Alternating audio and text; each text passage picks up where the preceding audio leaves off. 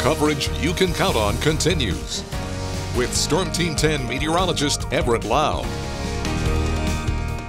Good evening on another stormy evening here in the Wabash Valley. A look at the Storm Team 10 storm tracker shows it's pretty busy. We have a lot of showers and thunderstorms out there moving through the heart of the valley right now. And we have one active severe thunderstorm warning. That's for those of you down here in southeastern Crawford County. This is now to the east of Flat Rock. The core of the thunderstorm is on the far eastern side of the county, getting ready to cross the Wabash River. This warning in effect until 5:30 Central Time, so for about another 10 minutes. Now there could also be some small hail across the state line over here into southern Sullivan County around Carlisle.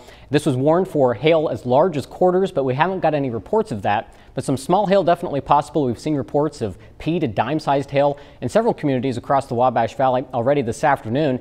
And in addition to hail and lightning, there's also very heavy rain because these thunderstorms are only moving at about 15 to 20 miles per hour. So we've already picked up about a quarter of an inch of rain in Terre Haute, and it just started raining around the top of the hour. Now, as we look farther to the west, we still have more scattered showers and thunderstorms from Louisville up towards the Effingham and Dietrich areas, over towards Newton, just to the north of Newton, and then up here into the northeastern part of Jasper County, northwestern part of Crawford County, and then right along southern Clark County, just pretty close to Moonshine. Another stronger storm there, but these are not warned. Again, that only warning is down in Crawford County. Now, zooming over here to Vigo County, you can see the thunderstorm moving through Terre Haute right now. Again, some very heavy rain falling downtown, thunder and lightning, but no warnings in effect for that. And then farther to the north, we also have some scattered showers and thunder showers up here into Park County, around Rockville, and just to the southeast, a little bit more of some lightning being detected there. There have been several warnings already today farther to the west, but as we look at the storm tracker over the last few hours, you can see these storms bubbled up during the heat of the day, and now they've organized into more of a line. So as we go through the rest of the evening, as this becomes more widespread, the thunderstorms will lose some of their punch because they'll be feeding off of each other. So still some heavy rain, thunder and lightning definitely possible, and maybe some gusty wind.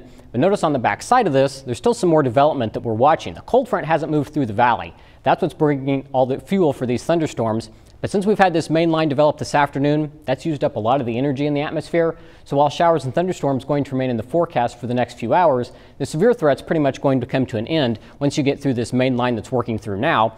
And you can tell that by looking at our severe thunderstorm watch. The National Weather Service has already trimmed that down for Coles and Edgar County, but it continues for areas shaded in pink until 9 o'clock Eastern time. So that's right through the heart of the Wabash Valley right now, not in effect if you're down here to the southeast. We'll continue to monitor that as those storms continue to slowly work their way to the east.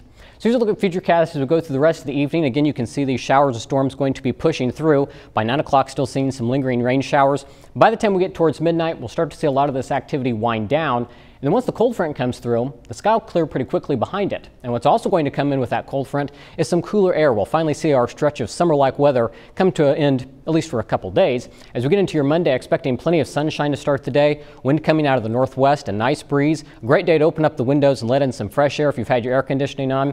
We'll keep the sunshine around over the course of the entire day. Monday night, still staying clear, and that'll take us right into Tuesday, expecting more in the way of sunshine. So for tonight, showers and storms, then clearing and breezy. Wind will pick up, gusting at times 20 miles per hour, an overnight low of 56. Then for tomorrow, 78 degrees, mostly sunny, more of a spring-like day, still remaining breezy though. Then tomorrow night, another cool night, will drop down to 54 under a mostly clear sky. And the 7-day forecast shows once we get through tonight, a couple dry days, nice little taste of some spring-like weather, but then showers and storms return on Wednesday and a daily chance until we get to next weekend.